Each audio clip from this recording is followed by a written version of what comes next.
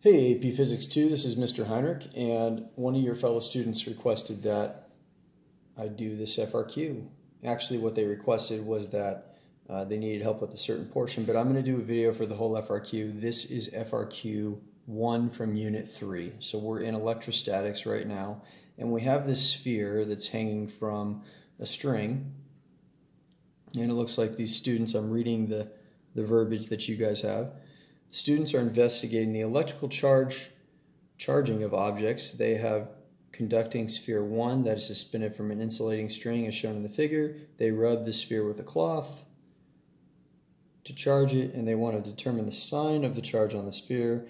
They also have the following equipment, and they give us these different pieces of equipment, and we really don't need to look at those. We're looking at part A, describe a procedure the students could use to determine the sign of the charge on sphere 1, including the measurements to be taken or observations to be made.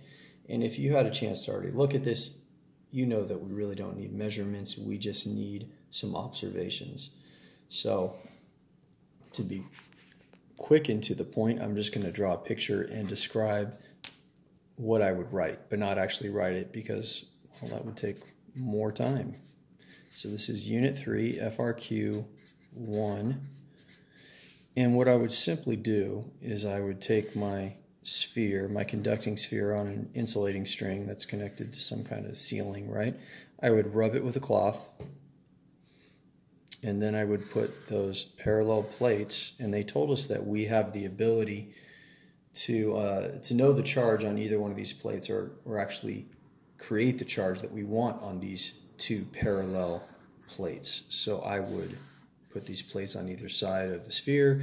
I would make sure that this plate was positive, and I would make sure that this plate was negative. And we can easily see that we would have an electric field that is going this direction, right? But the point is, if this sphere did this, if it deflected this way, well, then this would obviously be what kind of charge? It would be a negative charge, right? If the sphere deflected the other way, it would be a positive charge. Negative here because it's attracted to the positives and also repelled from the negatives, and vice versa for this situation. So if I was writing this out, I would say rub this sphere with the cloth thoroughly. That's step 1. Step 2, place parallel conducting plates on either side of the charged sphere. Step 3, make the right plate positive and the left plate negative.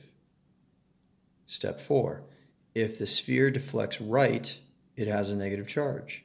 If it deflects left, it has a positive charge. And you could say, if it deflects right, it has a negative charge because it must be attracted to the positive plate. And if it has a positive charge, it would deflect left because it would be attracted to the negative plate. You should probably say that.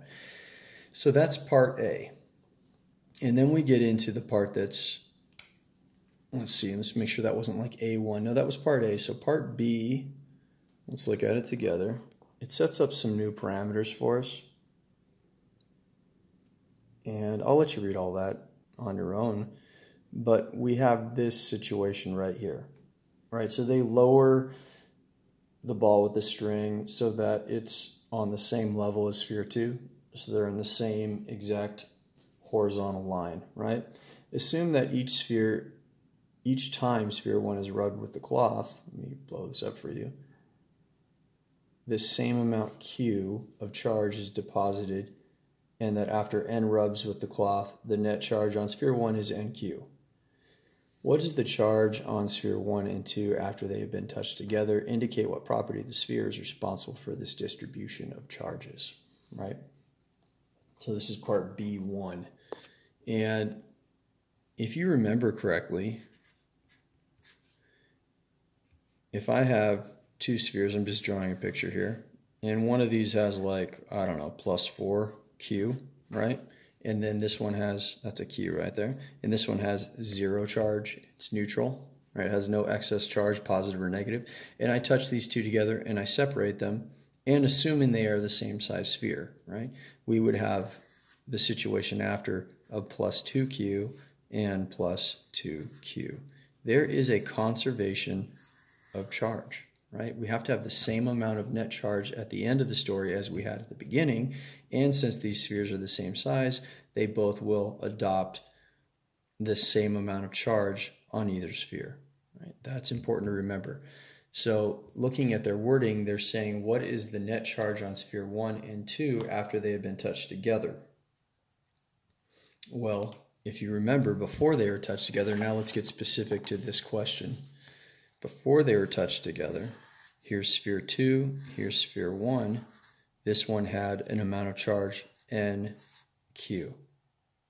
All right, and if I touch this sphere 1 to this sphere 2, and then I separate them again, what would your after effect be? Well, based on the example I just shared with you, this one would be NQ divided by 2, and this one would be NQ divided by 2. So that's the first thing I would say.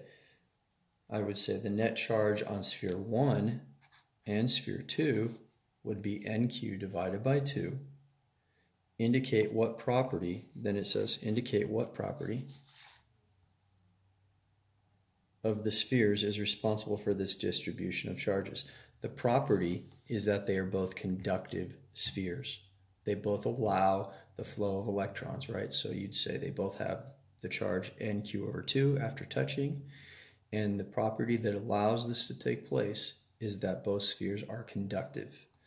Let's go into B2.